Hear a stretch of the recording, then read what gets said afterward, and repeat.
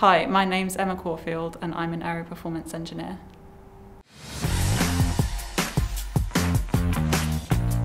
So I work as part of the Aero Performance group.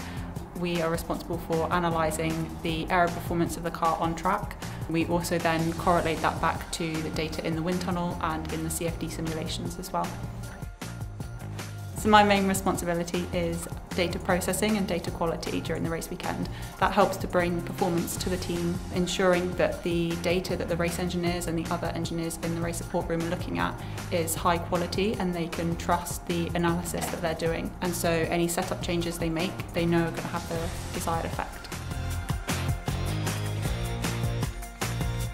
The race weekends are a very high pressure situation. You have a limited amount of time during the practice sessions and also between the practice sessions to look through all of the data, make sure that you are understanding what the car is doing at that time, and any changes you make, you want to be confident that they're going to make the car faster and not slower.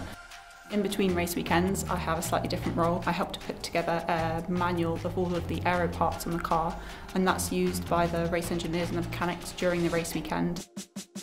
My favourite part of the job is the fact that no 2 days are the same. Each race weekend you've got to solve different problems. It always keeps you on your toes and you've really got to understand all of the data that you're looking at. I think that's the thing that I really enjoy the most.